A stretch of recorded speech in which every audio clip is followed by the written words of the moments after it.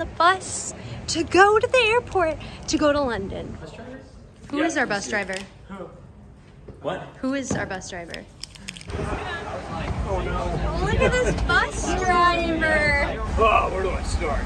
Applied for the passport a long time ago, never came. Like 2 weeks ago, we called Congress, and they're telling us, oh, we have a 100% success rate, so I'm not worried. You know, Wednesday happens.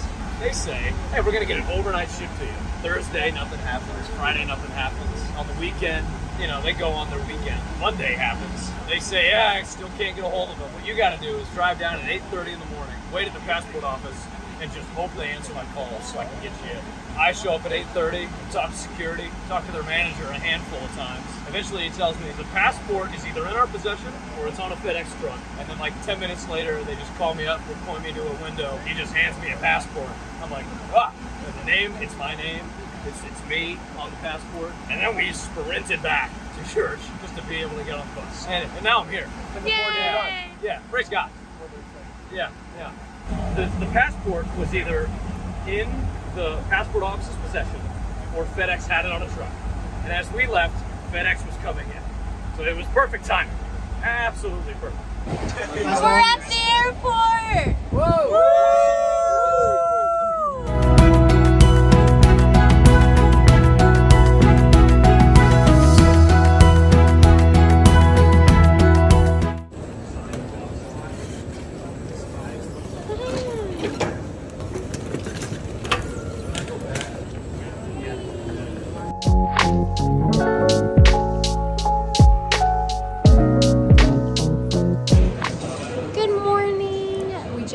Downstairs to the lobby and we're gonna have breakfast together, and not many of us slept very well. Poor Andrew over there has a headache, so we're really needing to rely on the Lord for strength today, as always, but we're just more aware of it. And here comes Jeremiah because 2 men are missing.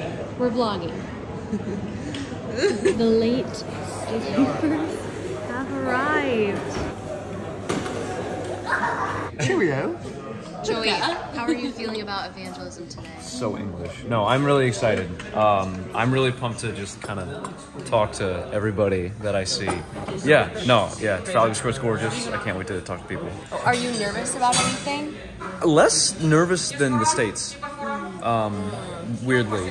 Yeah, I don't know. Like, we kind of scoped it out yesterday, and so I'm excited to just kind of move through a line of people. Everyone's sitting down, they're just waiting for us. So, yeah, I'm really excited. I think I'm looking forward to this. I think the preparation's been helpful, and I think growing in our love for people and the lost helps.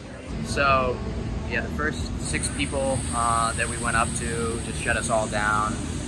We had one conversation that was not fruitful. It was just kind of argument. They didn't believe in God. They were giving their reasons why.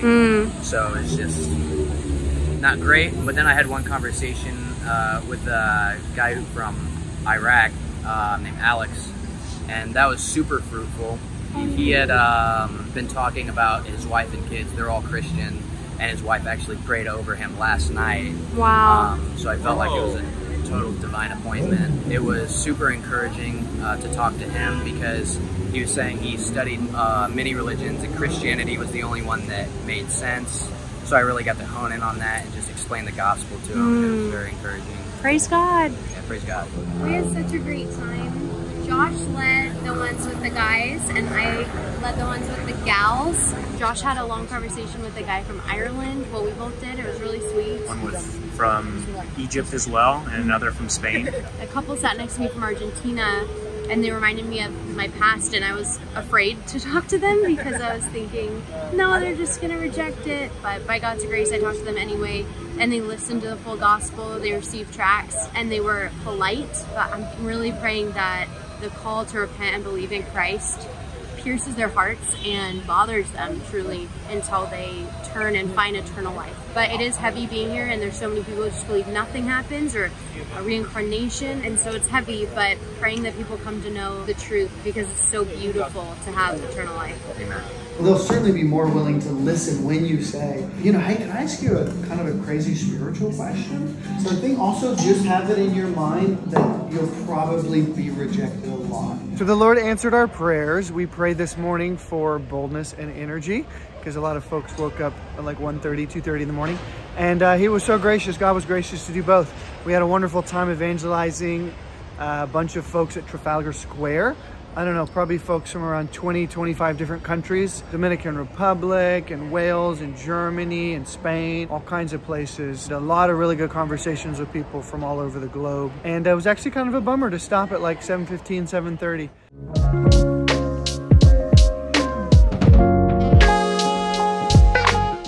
The Christian he's implying you are going to do the testifying, but you won't do it without a divine resource. But it still means the physical words proceeding about the gospel have to come from your mouth and your mouth and your mouth. That's what the Jesus of the Bible is. Because if it was just a man who went up at the cross, he couldn't pay for anybody else's sin. Very good. Is this tomato sauce? That was a dainty bite. It's a rabbit sized bite. We've been walking through the suburbs of London for about, what, 20 minutes? 15. We've gone through a rainstorm. How are you guys holding up? Great. We're holding together. Oh, they're fine. My fingers. What? I said I still have on my fingers. A lot of people have printed the tracks in their own countries. That's something super exciting. So let me share with you what sparked this whole vision. That was way back in 1981.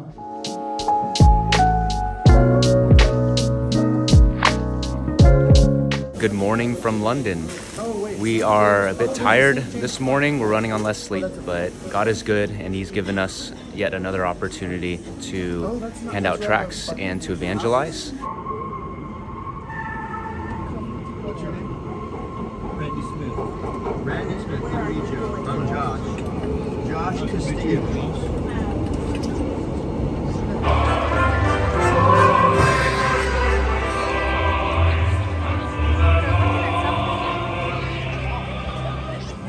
Charing Cross entrance this way. It's Kate's Coronation program. Souvenir program for today, only £5.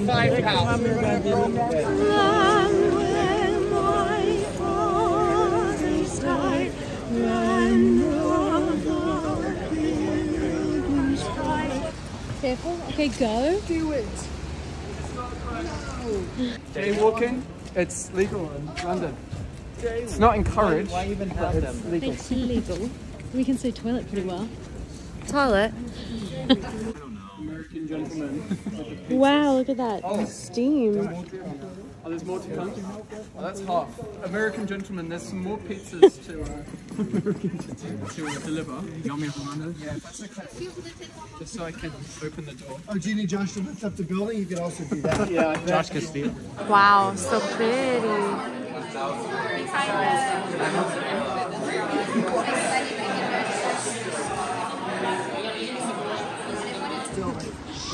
There. You can't make me laugh. I can't. No. What? Today was great. So we started out by going to the Coronation, and we were just handing out these actually hound bills. People were eating them up. A few people who were grumpy didn't want to take them. That's okay. And there's some French lady that we ate lunch with, who's a really cool believer, loves the Lord. And after that, we went to Grace Life and just hung out with them, ate some pizza. You know, it's interesting how the Lord unites people from different countries. Never knew these dudes. We were having a blast talking about the differences between the UK and America. And then we came back, hung out for a little while, and then went and ate Turkish food. It was great.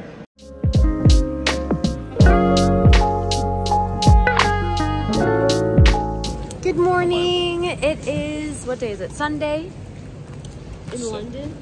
You're being led by Mr. Kennedy. We're going to Grace Life London, where Pastor Jeremiah is going to preach on Philippians 2. Hey. And then we're going to go out to evangelize with the Grace Life London team. Get your oyster cards. Get your oysters. Come on.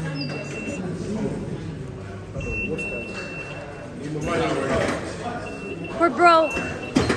What are you most excited for today, Austin? Probably the evangelism. Or lunch. Or lunch, yeah. As long as it's not that ham sandwich again. Whoa. What are you most excited for today? This sermon and seeing the Grace Life community again. We got to meet them yesterday. They were great. So now that we're getting there really early, we get a lot of time to talk, fellowship. So yeah. What are you most excited for today? Probably preaching. Yay! All right, Good Slosh. morning. Welcome to Grace Life London. Thank you. What is your favorite place that we've been so far? Trafalgar Square is pretty cool. Great place to evangelize, and just beautiful. Will you introduce your son? Yes, I brought my son on the trip. It's always special for a father and son to travel together. You see Joey here. It's our first international trip, actually. I'm so proud of the big guy. He's really taken it well.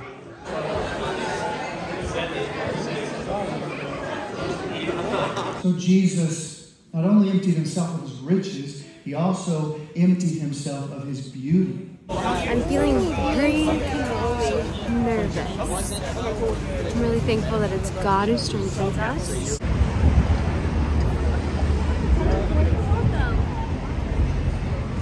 Can I give you this? I wish I could get a video of Wesley, but I don't want to be stumbling. We just finished sharing the gospel with people. We were kind of amazed that the anger towards God and Christ here is very painful and hurtful to see. You don't want them? Are you awake? How was your evangelism today? It was really good. I went with Edna. We talked to some people from Italy and Sweden, many others. Mostly rejections, but we had a few solid conversations. Some people recognized that they needed to repent of their sin, but weren't ready to do it. So just giving them tracts and faithfully sharing the gospel.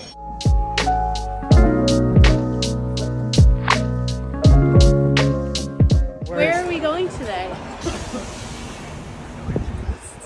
East London. We're going to East London, and we are going to go talk to some Muslims. It's going to be a good time. We learned a little bit about it, to be bold and fearless and courageous. What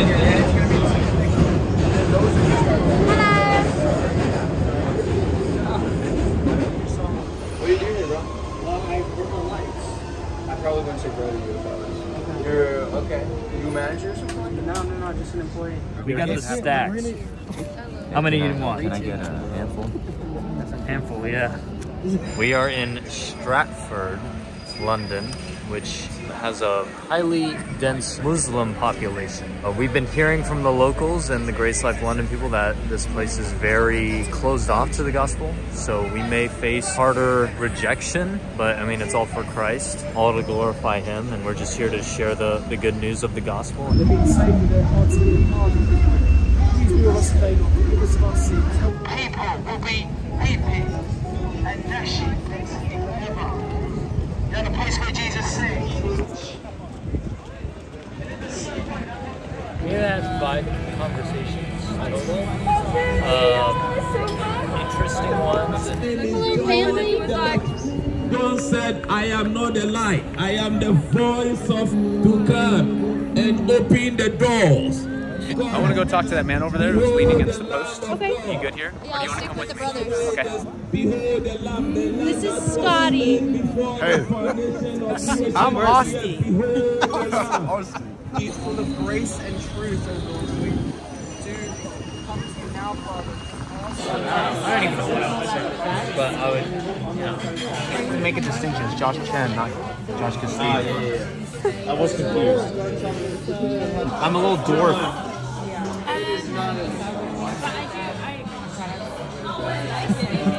Actual depiction of scale. I know.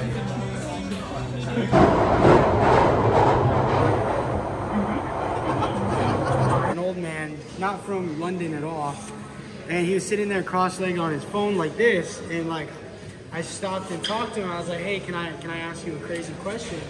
He's like, okay. So I asked him, I was like, so what do you think happens after you die? And then he took like a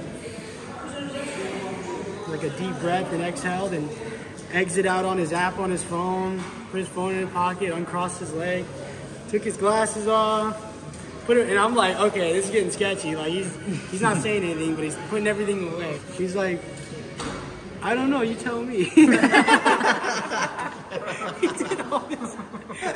all that just for me to say, you tell me.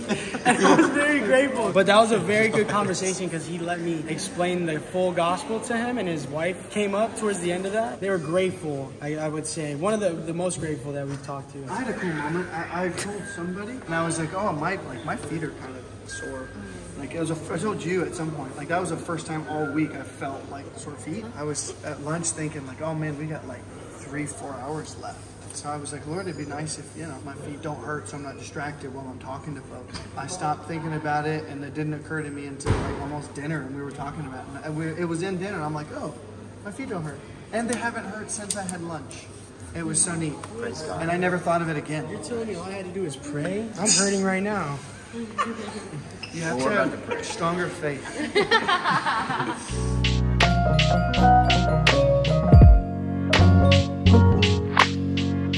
Like, make a rational argument for the fact that Christ is the Messiah and that Christ alone can save and that they must repent. So when we give the gospel, right, how do we use reason and arguments and logic? I don't mean argumentative, but like logical argumentation. How do we use that in a gospel presentation? How was it?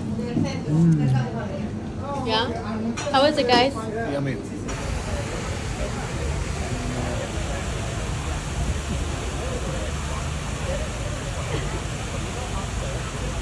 All right, I'm passing it to Edna first. This is our last day. So we have been here at Trafalgar Square since 12-ish. And it's 7 p.m. We've shared the gospel with a lot of people, and we've also been rejected by a lot of people. And then some of them will mock, but some of them will listen and take a tract with them. So it's sweet. I've really enjoyed my time here. Scotty, tell us. Yes, my boy. Tell us about a good evangelism, either today, yesterday, whenever. Oh, I don't really know where to start, boys. Yeah, like today, I pulled up half an hour ago. We talked to some atheists, and the moment when Joey mentioned hell, that guy was running, bro. But pray for them.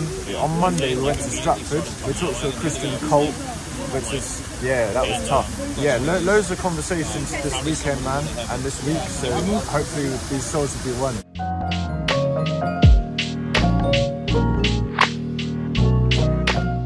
Right, fam. It's the last day in London. We're doing well by God's grace. Do they just like helicopter in, or? It's like two big grappling hook things in my house. I'm not sure. Okay. 1, 2, 8. 4. Okay. And so now you guys keep both, like you keep all your hands up. If you get it right, if you get it right, so you want to be the first to lose. You want to get rid of your hands. 1, 2, 6. Oh, dude, that's crazy.